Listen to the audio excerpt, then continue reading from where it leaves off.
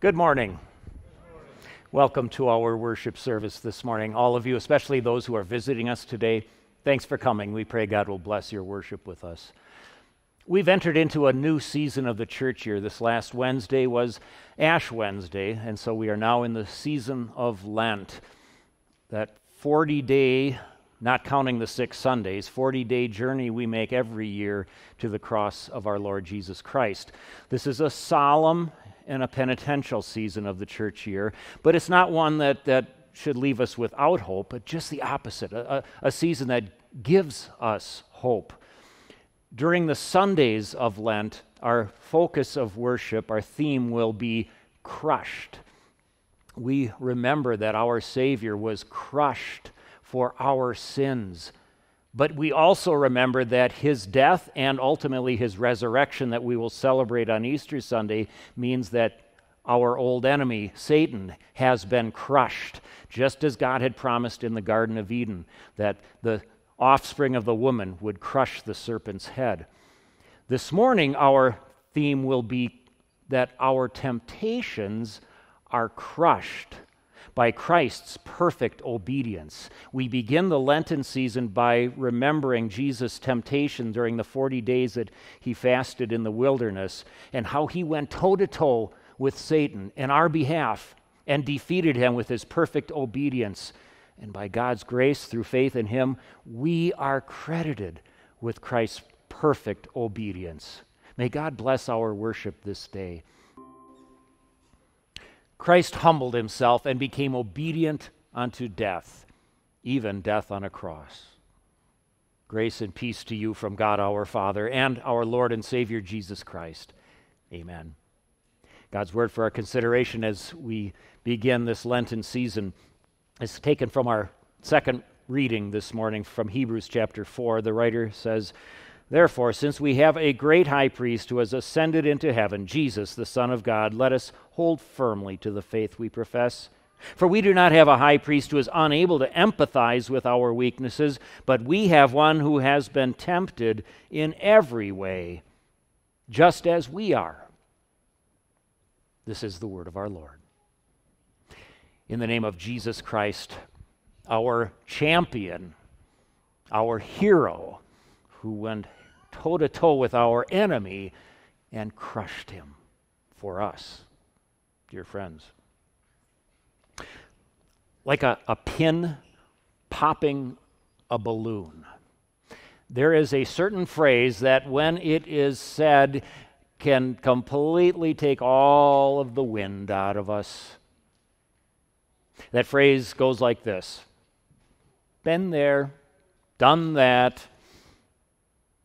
When we're telling somebody about something we think is just amazing that we did or happened to us, something that we feel maybe nobody else has ever done or they've never experienced something like that, and then they say that. Been there, done that.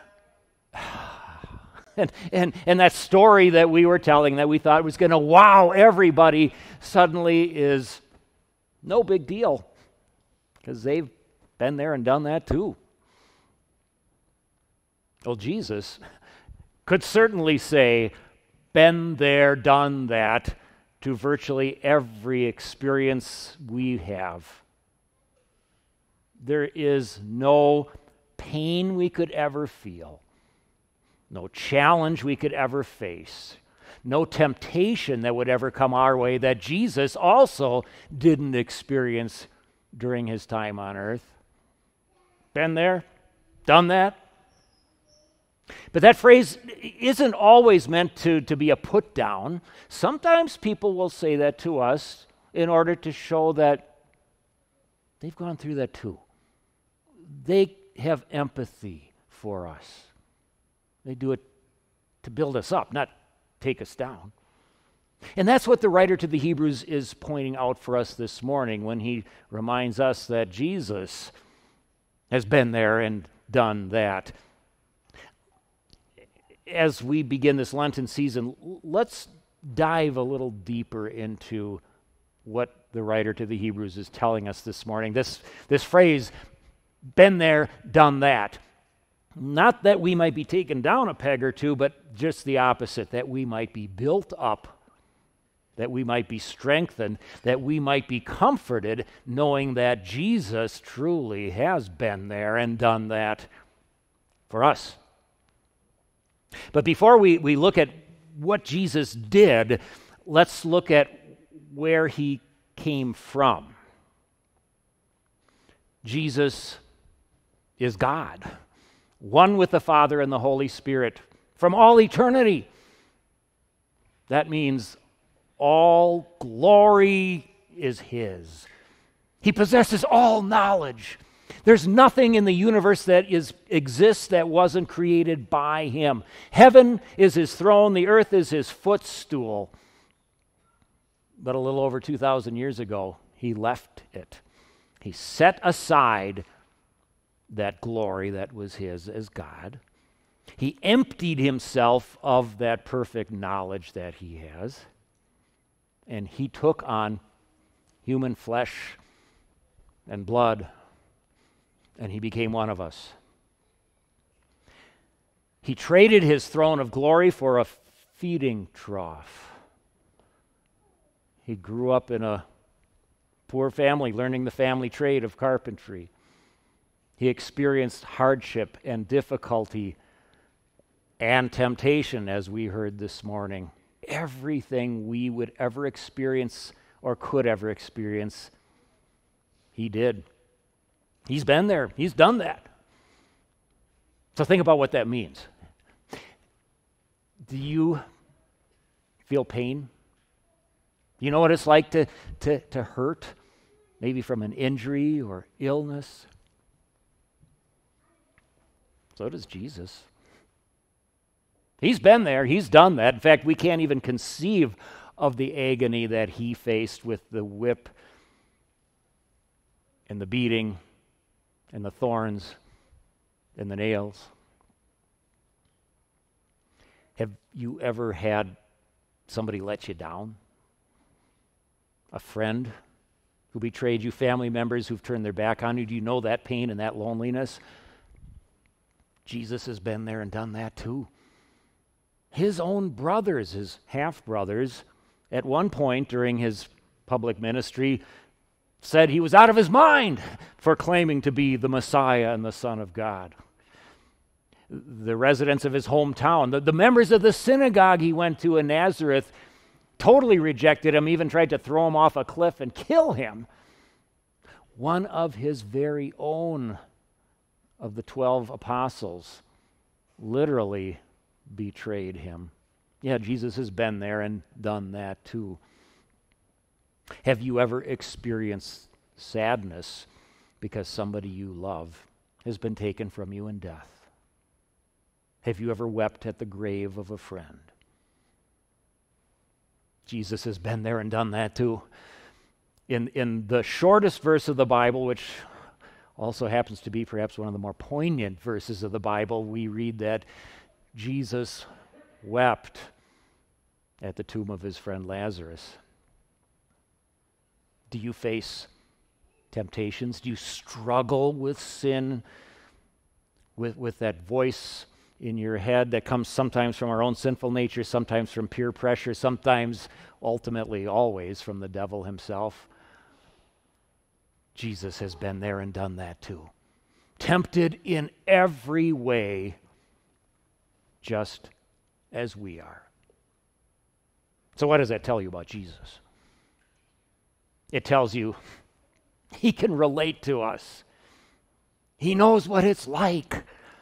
Or perhaps even more important, that means we can relate to him even though he is God from all eternity. Because he's been there and he's done that. Everything. But Jesus didn't just come down from heaven, become a man, experience all of these hardships and pain and sorrow and temptations just so that he could find out what it's like. Well, why not? Because number one, he's God and he knows everything. He didn't have to come down to this earth to find out something. He already knows. No, there was a much more important reason than simply for Jesus to experience what we do so that he could relate to us. he did it as our substitute in our behalf. You know, like David, King David, as we heard in our familiar words of the Old Testament reading this morning, like David, the champion, faced the champion of the Philistines toe to toe and defeated him. That's what Jesus did. During the Lenten season, we normally focus especially on his suffering and death on the cross, and rightly so. But as we begin the Lenten season, the first Sunday of Lent, we are reminded that Jesus didn't just die for us, he lived for us. He didn't just defeat our enemy, the devil, by shedding his blood. He did it by his perfect obedience. For every time that Satan threw a temptation at Jesus, he resisted perfectly. And here's the most amazing and the best part. Through faith in him, you get the credit. By God's grace and through this God-given gift of faith, our crummy track record when it comes to obedience to God and keeping his commandments is erased completely and replaced with the perfect record of obedience by God's Son, Jesus Christ. We are credited with Christ's perfection. For every time we have given in, listened to that voice, caved into peer pressure, done what we know is wrong, or failed to do what we know we should be doing, Jesus did it perfectly. He has been there and he has done that, and he did it for you and for me. The victory is ours. But that also should do something else for us. It gives us an example. No, we will never, ever, ever come close to the perfection of Jesus Christ in his perfect obedience and his perfect ability to resist Satan's temptations. But that doesn't mean we shouldn't and can't try. It's so easy for us when we face a temptation. Maybe it's a pet sin that we find ourselves slipping into all the time. And maybe we find ourselves not really trying, not really resisting, because, well, why should we? Here's why we should. Not so that we can be saved. We already are saved. But because we're saved, because Jesus did it for us, we want to show our love and gratitude for him. How? By following in his footsteps. Look at how Jesus fought against Satan's temptations in the wilderness. He didn't use his almighty power as God. He used the powerful word of God, the same weapon we have. And every single time he was tempted by Satan, he met it with that word of God, and Satan finally fled. Jesus has been there. Jesus has done that. He did it for us. We follow in his footsteps and do it for him too. But in our lesson this morning, the writer to the Hebrews doesn't just point us back to what Jesus did. He also points us now to what he does. That's why he starts out by saying, we have a great high priest who has ascended into heaven, Jesus, the Son of God. So what is it that Jesus continues to do? Well, I think to understand and appreciate more what he's speaking of in our lesson this morning, we should know a little bit more about what the priests did, especially the high priest in Old Testament times. We probably think first and foremost of the sacrifices that the priests would offer in the temple. And certainly Jesus, our great high priest, did that. That's, again, what we typically focus on, especially during Lent, the sacrifice he made of his own body, his own blood that he shed for us willingly on the cross. But that's not all the priests did. The priests also represented the people by praying for them, interceding for them. When the people sinned against God, it would be the high priest who would go to God's throne of mercy and plead for their forgiveness. when the nation was facing a famine or a drought. Once again, the high priest would go on behalf of the nation and beg God for his mercy and relief. When they're facing the threat of an enemy, the high priest would pray on behalf of that nation for victory and peace. And that's what Jesus does. That's what Jesus, our Lord, does now. He intercedes for us. Think about that. There's the same Jesus who went through everything we do, all of the pain, all of the problems, all of the temptations. He's the same one that now in heaven takes our problems and pains and temptations before the throne of his heavenly Father. When we sin, it is Jesus who pleads for our forgiveness on the basis of his perfect sacrifice.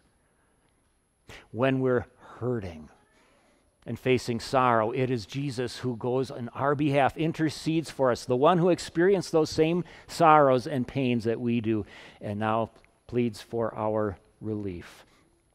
When we face temptation, it is Jesus who also faced every kind of temptation we do, who intercedes in our behalf at the throne of God. No wonder the writer to the Hebrews says at the end of our lesson, "Let us then approach God's throne of grace with confidence, so that we may receive mercy and find grace to help us in our time of need." Boy, I'll tell you, if knowing that Jesus, our Savior, experienced everything we go through, can relate to every problem and pain and challenge that we face, and guarantees that our prayers are heard and answered, if that doesn't lead us to pray confidently and constantly, I don't know what will. Been there, done that. Jesus has absolutely been there and done that in every respect. But that doesn't put us down. It does the opposite. It builds us up. Jesus, our Savior, became one of us. He's been there facing our old evil foe. He's done that, winning the victory by his perfect life in the wilderness, at the cross. Been there, done that, so that we might be there with him forever. Amen. And the peace of God that transcends all understanding will guard your hearts and your minds in Christ Jesus. Amen.